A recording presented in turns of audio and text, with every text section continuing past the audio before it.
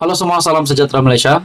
Ini satu lagi info yang sangat-sangat panas, sangat-sangat mengejutkan.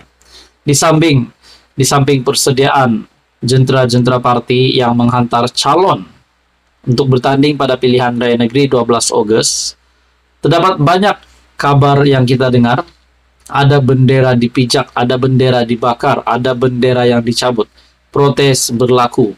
Hari ini pula saudara-saudara, dalam sebuah artikel daripada Malaysia Kini mengesahkan penyokong PAS protes calon Bersatu di Dun Kijal. Wow, adakah di sini kita dapat lihat terdapat kesalahfahaman di antara pemimpin PAS dan juga Bersatu untuk Dun Kijal. Walaupun kita tahu Bersatu yang dipimpin Presiden Bersatu sendiri, Tan Sri Muhyiddin Yassin, sebagai pengurusi Perikatan Nasional, dan PAS pula presidennya adalah Tan Sri Abdul Hadi Awang, yaitu timbalan pengurusi Perikatan Nasional sendiri. Penyokong PAS protes calon Bersatu di Dun Kijal. Adakah ini menampakkan bahwa ada masalah di antara PAS dan Bersatu di dalam kepimpinan Perikatan Nasional? Dalam artikel ini, segelintir penyokong PAS dipercayai menurunkan sebahagian bendera parti itu sebagai tanda protes terhadap pemilihan calon yang bakal bertanding di Dewan Undangan Negeri Kijal pada PRN 12 Ogos. Melalui satu video yang tular kemarin, beberapa individu kelihatan menurunkan bendera PAS yang dipasang di pembahagi jalan di hadapan Petronas Bukit Kuang di Kemaman. Menurut laporan utusan Malaysia yang memetik sumber, penyokong PAS dikatakan tidak bersetuju dengan calon Bersatu yang dipertaruhkan di kawasan itu. Adakah ini menggambarkan bahwa ada kerjasama tidak dapat dicapai di antara pemimpin PAS dan juga pemimpin Bersatu, khususnya di Dun Kijal, dan apa pula respon kepimpinan tertinggi parti, yaitu Tan Sri Abdul Hadi Awang sebagai Presiden PAS dan Tan Sri Muhyiddin Yassin sebagai Presiden Bersatu. Adakah ini satu perkara yang memalukan setelah media mengesahkan penyokong PAS sendiri yang tidak bersetuju calon Bersatu dipertaruhkan di kawasan itu?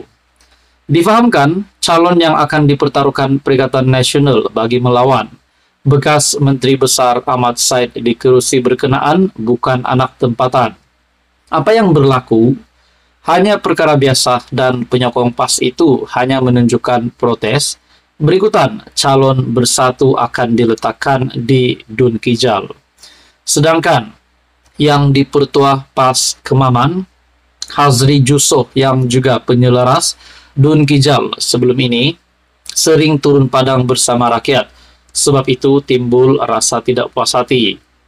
Bagaimanapun, semuanya dah diselesaikan dengan cara baik dan kami bersepakat menyokong calon yang akan diumumkan nanti, kata sumber itu.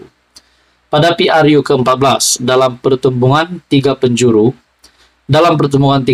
Ahmad yang juga pengurus CBN Terengganu mempertahankan kerusinya dengan memperoleh sebanyak 9.545 undi. Manakala Hazri yang mewakili PAS memperoleh 8.280 undi. Calon PKR Wan Marzuki Wan Sembok hilang deposit selepas mendapat 1.472 undi.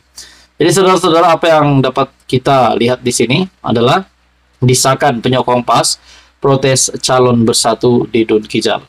Teruskan bersama di dalam channel ini untuk info yang seterusnya. Halo semua, salam sejahtera Malaysia.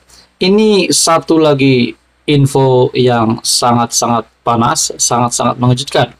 Di samping persediaan jentera-jentera parti yang menghantar calon untuk bertanding pada pilihan raya negeri 12 Ogos, terdapat banyak kabar yang kita dengar. Ada bendera dipijak, ada bendera dibakar, ada bendera yang dicabut. Protes berlaku.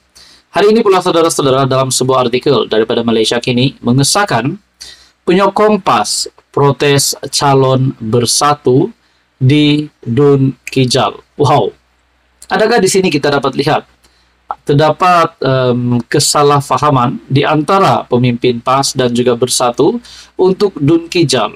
Walaupun kita tahu Bersatu yang dipimpin Presiden Bersatu sendiri, Tan Sri Muhyiddin Yassin sebagai pengurusi Perikatan Nasional, dan PAS pula presidennya adalah Tan Sri Abdul Hadi Awang, yaitu timbalan pengurusi Perikatan Nasional sendiri. Penyokong PAS protes calon Bersatu di Dunkijal. Adakah ini menampakkan bahwa ada masalah di antara PAS dan Bersatu di dalam kepimpinan Perikatan Nasional?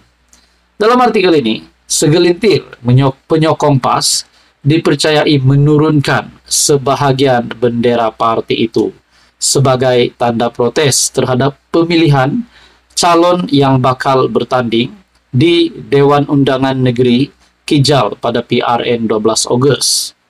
Melalui satu video yang tular kemarin, beberapa individu kelihatan menurunkan bendera PAS yang dipasang di pembahagi jalan di hadapan Petronas Bukit Kuang di Kemaman. Menurut laporan utusan Malaysia yang memetik sumber, penyokong PAS dikatakan tidak bersetuju dengan calon Bersatu yang dipertaruhkan di kawasan itu.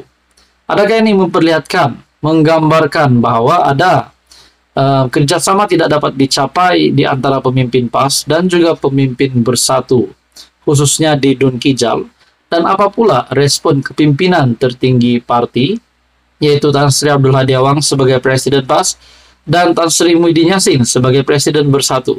Adakah ini satu perkara yang memalukan setelah media mengesahkan penyokong PAS sendiri yang tidak bersetuju calon Bersatu dipertaruhkan di kawasan itu?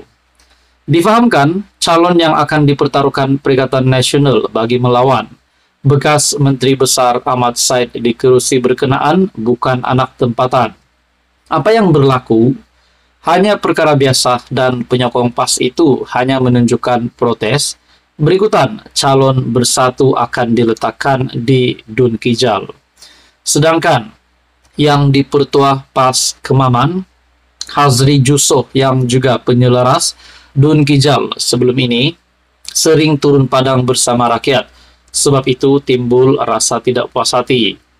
Bagaimanapun, semuanya dah diselesaikan dengan cara baik dan kami bersepakat menyokong calon yang akan diumumkan nanti, kata sumber itu.